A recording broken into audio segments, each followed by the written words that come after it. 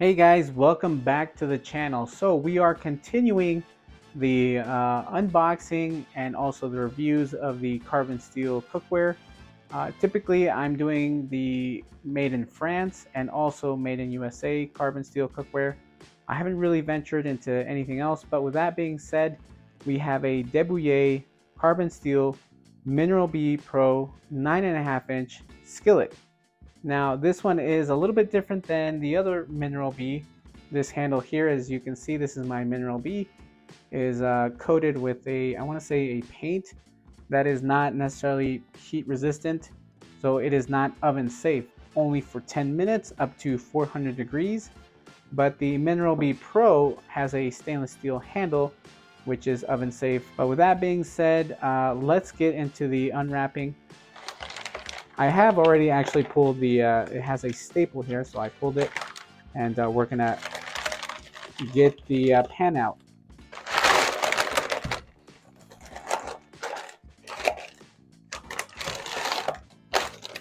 Alrighty. Now I'm thinking about actually saving this paper bag. I do like it. So here we are with the skillet. Now, initial impressions of the way it looks, I like it a lot. It looks great in person. The stainless steel handle looks very premium, and the carbon steel pan looks heavy and thick, which I do like. Now, let's actually get some information quickly before I get into the skillet itself. So the pan, this one here is 9.5 inches in diameter. Or 24 centimeters for those of you that use centimeters. Now on their website, this pan retails for $95 US. They also have a 8-inch that retails for $85 and a 11-inch that retails for $115 US. And I do want to say that's not including shipping. Let's get some more information out to you guys. This one is oven safe, naturally non-stick, high temperature cooking. It does have a lifetime warranty, and also the signature here on the handle, it's actually a heat stop. So it is designed to be a sort of cooling effect to the handle to prevent it from becoming too hot while you're cooking on the stovetop. So let's get into the description of the pan. Okay, with the cooking surface of 6.9 inches, which is honestly just the bottom of the pan. The 9.5-inch Mineral B Pro fry pan is the ideal size for cooking up to 3 eggs or a chicken breast. Perfect when you're cooking a meal for 2 people. And with that being said, this is the main reason why I decided to get the 9.5-inch pan. Reason being is that, and I'll be honest with you guys, my kiddos, they're young and they are very picky eaters. So typically when I cook any kind of meal that requires, you know, some finesse, and I want to use my nicer pans, typically my kids aren't going to eat from that. They're not going to eat that food. What they want is something else. And I'm either using the oven or the microwave. And typically that's what their meals are about. Now, that's not always the case. There are times where I do cook meals for the entire family, which I know that the kids are going to eat. But I want to say about 90% of the time, the meals are only for just my wife and I. The thickness is 2.5 millimeter and the weight is 3 pounds. Let's get into the pan itself.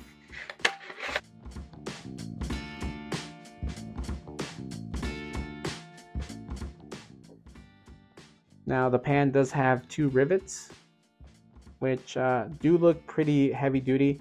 The carbon steel is actually a good weight or thickness.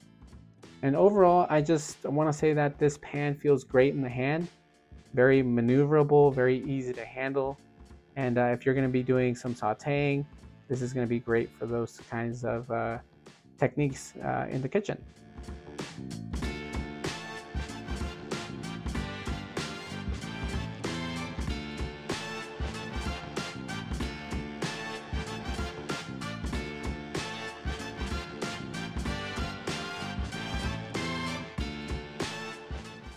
Alright guys, so we're going to let this preheat for about a minute or so, and as you can tell, I do have my spatula here. Now, I'm hoping that I'm not going to need it, but I have it just in case things get sticky. But right now we are just preheating. And as always guys, in the beginning, when you have a pan like this one here, it's not jet black. It doesn't have a thicker layer of seasoning. So I am going to use a little bit more butter than I usually do. And I do recommend it with newer pans. As I mentioned, this one's been only dedicated for omelets and eggs. I used it, I want to say once or twice for some protein, which was some chicken, and I think the other time was a filet mignon. But other than that, it's just been mostly eggs. So I think we're pretty much there. So let's get started. We got some salted butter. We're just gonna rub it on to the pan. Hopefully I'll make a mess. We're gonna let it bubble. Once it's finished bubbling, we'll put in the egg. And this is a method that I learned from Uncle Scott's Kitchen. He is an avid user of carbon steel cookware, and he has a lot of knowledge. If you guys haven't seen him or you guys haven't heard of him, I do recommend him. Check out his channel, Uncle Scott's Kitchen on YouTube.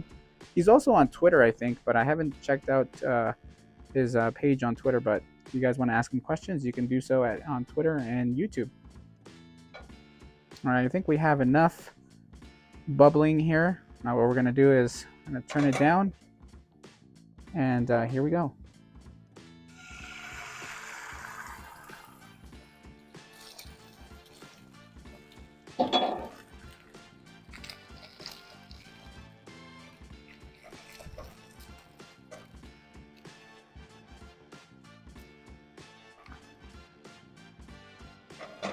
Actually, I should let it set first before I try to move it. So I'm hoping that we have good seasoning and good heat control, because that is the main point of this. Seasoning and heat control is going to help you out.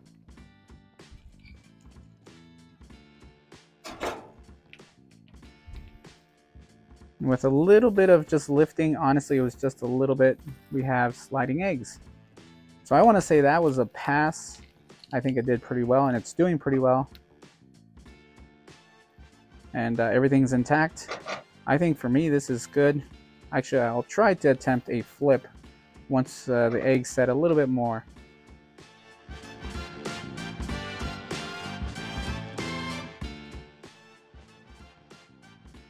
All right, let's attempt the flip here.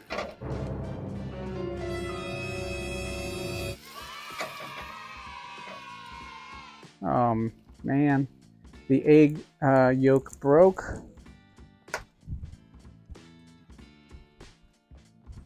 But I think it's pretty evenly cooked. It looks pretty good to me. No issues there. And I think, as I mentioned earlier, it is a pass, in my opinion. Okay, let's see if this will move still. Yep, still slides around, even with the broken yolk. So as I mentioned, I think this did a great job. I'm very happy with the way it performed. And these pans do an amazing job. The weight is pretty good. It's not lightweight. The thickness is also really good. And it just has a very premium feel, which I like. So I do recommend these a lot. If you guys have the opportunity to buy yourself one of these, I do recommend them. And with that, I appreciate everybody's time. And as always, thank you guys for watching.